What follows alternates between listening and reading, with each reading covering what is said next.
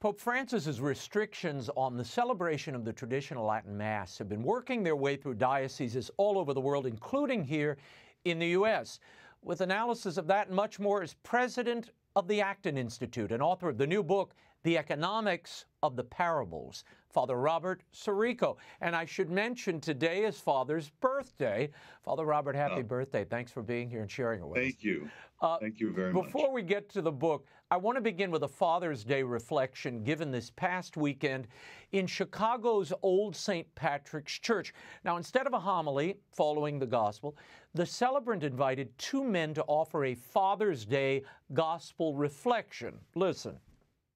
And of course, today is Father's Day, and conveniently we tick both of those boxes. Let us be honest, there are probably not too many gay dads speaking on Father's Day at many Catholic churches on the planet today. They went on to describe the miracles of their marriage and the adoption of daughters. Content aside, Father, how does this square with canon law? It states very clearly that a homily should be reserved for a priest or a deacon.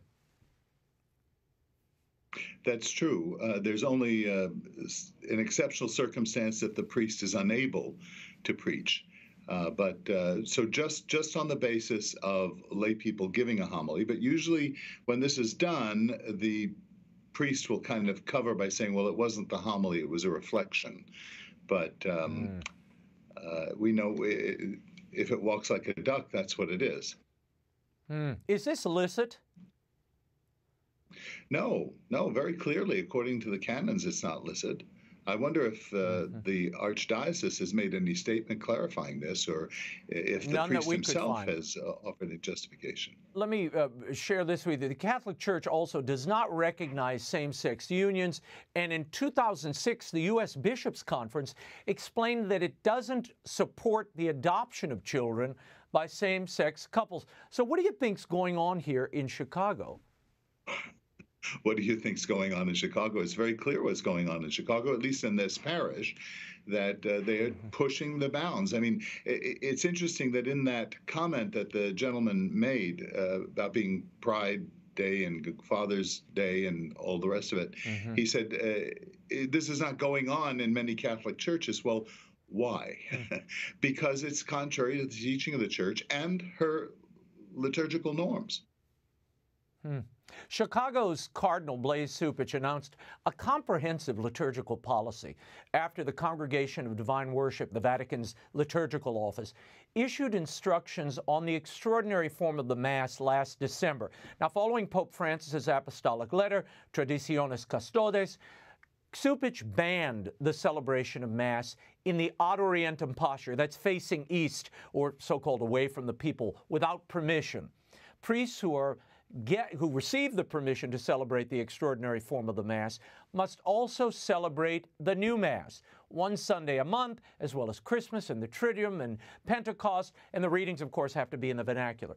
In his letter announcing the new norms, Cupich told Chicago priests to, quote, faithfully adhere to the liturgical norms, so that as the body of Christ, our worship of God may always enrich and never diminish the faith of our people. Is this adhering to liturgical norms, Father? When you allow lay people up in the lectern to offer homilies, I mean, it seems to me instead of banning Latin Mass, where the rubrics are pretty fastidiously observed, what about cleaning up these aberrations in the new Mass?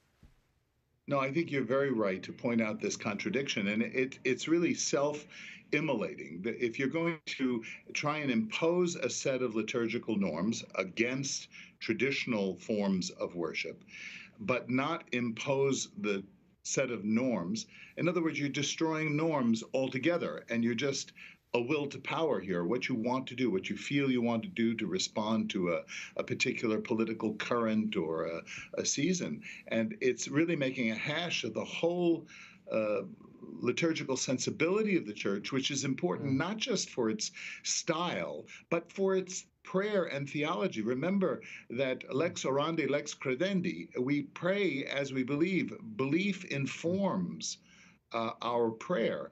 And what's happening here is a complete confusion and chaos in the whole matter. So it collapses any kind of expectation of fulfilling the norms of the church. And if that happens, it can cut any which way.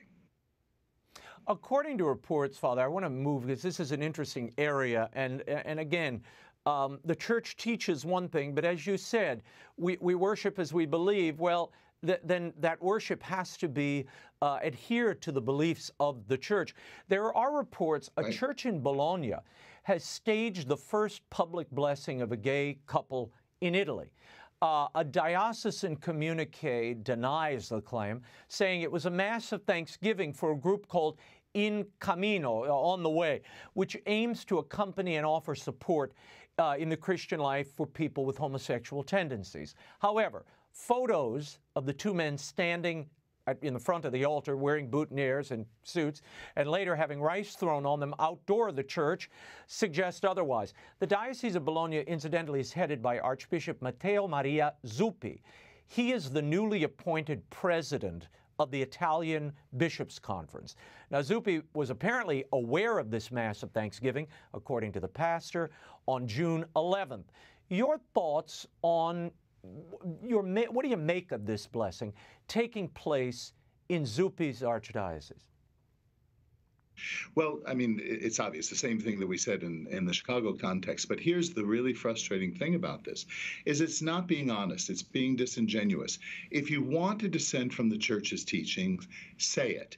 Say exactly what you believe and what you don't believe, and then let the consequences fall.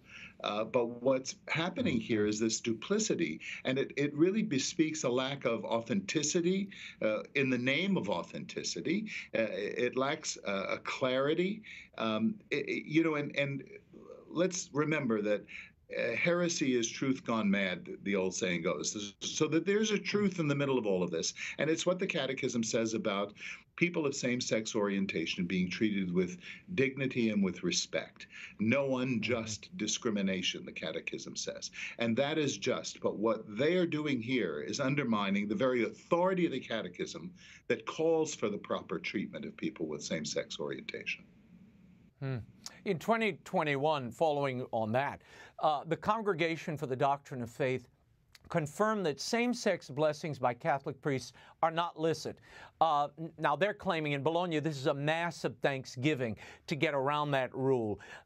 Do you expect to see more of this? Well, we're seeing it. That's exactly the kind of argument that's being used in Chicago. This isn't a homily. We're not saying anything about homosexual actions. It's duplicitous. And if these incidences are not stopped in one way or another, if the authorities, like Cardinal Zuppi or Cardinal Supich, don't put some censure on the priests who are behaving this way, of course we're going to see more and more of this kind of thing. And then what happens when more traditional people want to ignore the cardinal in terms of the way and the style of their liturgies? I mean, it gets down to chaos. Let's remember that the name of another name for the devil is the dissembler, the one who breaks things apart. It lies. Yep. And let's just be honest about this. You claim to want authenticity. You claim to want truth. Then let's just have an honest discussion about these things. Yeah. The Vatican has issued a new collection of commemorative coins, Father. A new one, it's a 20-euro piece. It has a depiction of a young person receiving a vaccine. The description on the Vatican website states that the 20-euro coins dedicated to the current theme that's very close to Pope Francis's heart. The Holy Father has repeatedly stressed the importance of vaccination, recalling that healthcare is a moral obligation and it is important to continue efforts to immunize even the poorest of people, end quote. Your thoughts on this coin and the timing of the release? Well, what strikes me is how trendy this all is.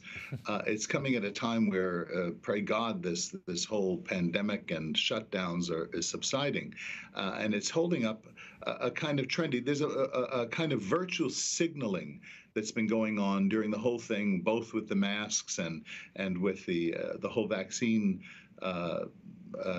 debates that have taken place, where the church says that it has always given us the option with regard to vaccines. It's not mandatory in our Catholic faith. So it's a stylistic thing. It's a trend. They're putting it on a coin. So maybe there's, I can't wait to see the next coin. I mean, maybe we'll have, oral health care and toothbrush virtue. Well, I worry if you turn that vaccine coin over, it might be sponsored by Pfizer, but we'll take a close look to make sure that that's the case. That would be a great marketing idea. Great. Yeah, well, at least somebody would pay for this thing. I want to talk for a moment about your new book, The Economics of the Parables. You have mined the parables here for economic wisdom that often goes unseen or unnoticed. Why? Well, because what Jesus is doing, and he does it not just with these things that have economic dimensions, but in all of life, he's teaching us something about eternity from the context of scarcity, of the real world, of the earth. And these 13 parables that I've chosen, there could be more that I could have written on, really give us examples and bespeak the knowledge that our Lord has of the reality of scarcity and the necessity of allocating resources properly in a way that serves the human community. And you see this in repeat. I mean, the parable of the talents is one great example. We don't have the time to go through all of them, but if you think about it for a moment, you can see that things like trade, wage rates, inheritance disputes, discovery of valuable things that were hidden or not discovered before, all of these things are in these Gospels. And what I try to do is uncover the kind of consequences of this kind of thinking. It really, I think, will be surprising. I think there's some new things in there that people would not have thought of. Much of Catholic social teaching, Father, condemns socialism and Marxism. However, we have seen various elements of capitalism condemned by the current pontificate. Even Pope Benedict and John Paul were dubious of certain parts of market capitalism.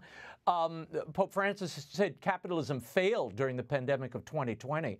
The Pope has repeatedly rejected trickle-down economics in his encyclical Brothers All and the 2013 Evangelium Gaudium. What do you make of the Pope's statements on the evils of capitalism and condemnations of trickle-down economics? Well, of course, there are things in capitalism that can be condemned that I would join in condemning. Somebody once said that the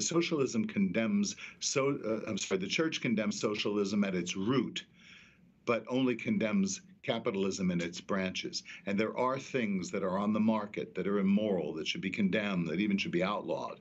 But that is not because in other parts of Fratelli Tutti, for example, the Holy Father says that business people with an ethical orientation, with a primacy of human dignity and under law, can be indispensable in benefiting the poor. And that's the capitalism or the free market that we want to defend. I think that it's unfair and it reveals a kind of inconsistent way of thinking and a lack of depth of economic understanding. In the book, you write about the story of the rich man encountering Jesus and asking him what it will take to enter the kingdom of heaven, and how this is often misinterpreted. You write, "Here is where the famous phrase so often recounted in discussions about wealth and economic success arises. How hard is it for them that trust in riches to enter into the kingdom of God? It is easier for a camel to go through the eye of the needle than for a rich man to enter into the kingdom of God." That vivid metaphor, which comes midway through the account, is perhaps its most memorable part. Jesus' words are often seen as a denunciation of wealth, or an indication that wealth is incompatible with discipleship. What is it that people get so wrong about this moment in Jesus' life and this encounter? The important thing that people are missing right here is the first thing that Jesus says to the rich man. He invites him to come and be his disciple. We could have had 13 apostles had he accepted the Lord's invitation. But what is the first thing that he says? I'm going to give everybody a moment to think about that. And they're going to think, I'll bet the majority will say, well, Jesus told him to give away everything. But that's not the first thing he tells him. The first thing he says is go and sell all that you have. In other words, he's admonishing him to first engage in commerce. Now, think about that for a moment.